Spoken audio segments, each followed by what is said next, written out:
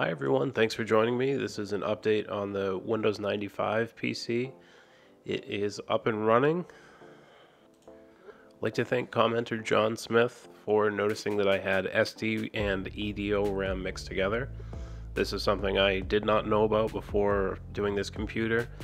All I did was take it apart and put it back together. This is the way that I got it, so this is all new to me. You can see that the top is where the SD RAM was. Now I have 2 slots populated of EDO RAM and 2 unpopulated, and down the bottom there you can see that the cache module is installed. It didn't work at first. I tried just the SD RAM, it wouldn't boot. I tried 4 sticks of EDO RAM, it wouldn't boot. I tried removing the cache with both combinations and installing it with both combinations, it wouldn't work. It turns out I had 2 bad sticks of EDO RAM, and the SD RAM, I don't know if it was bad or not, but it would not work alone or together with the EDO. So I went ahead and installed just the 2 sticks as well as the external cache module. So now that it is actually up and running, I installed Windows and then got it up to date with the full fun stuff package and everything, so you'd actually have games and backgrounds. I'm going to go ahead and tear open the power supply. Not something I recommend anybody do, but this was very dusty. The fan was really caked with dust, so I just wanted to get it cleaned out. We'll get this torn apart, cleaned up, put back together, and then we'll go ahead and assemble the computer, clean it up with a few zip ties, and then test out a couple games.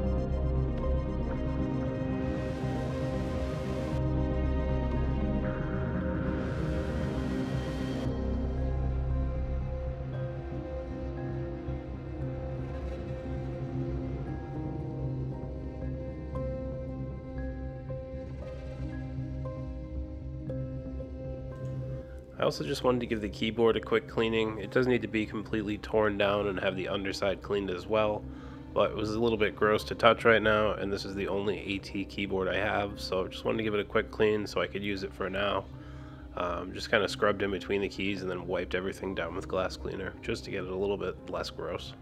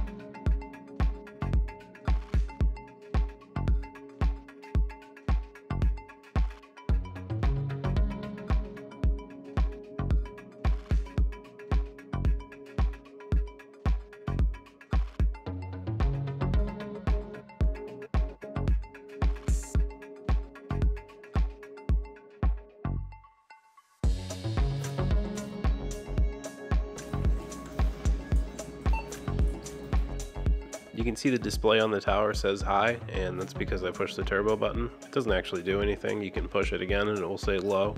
There's no turbo function on this motherboard, but why not have it light up? It does work, so we'll just let it work.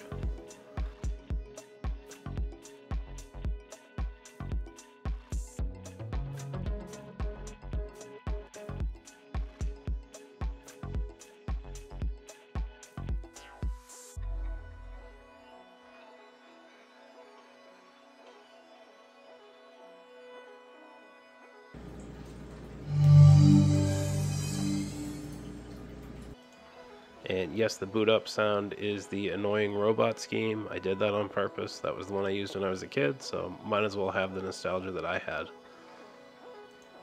Now we'll just do an LGR approved MIDI test with a couple of songs.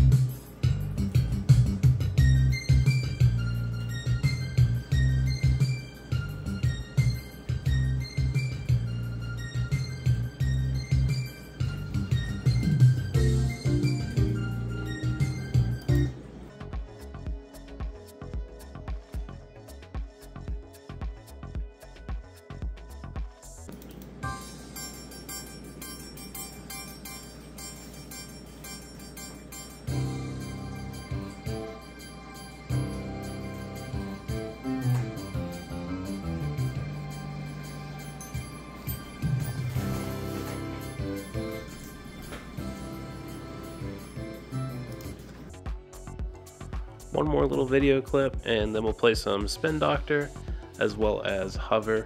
Spin Doctor is not one I've played before, but why not try it? And here's a weird Welcome to Windows video that was in the Fun Stuff folder, so enjoy it.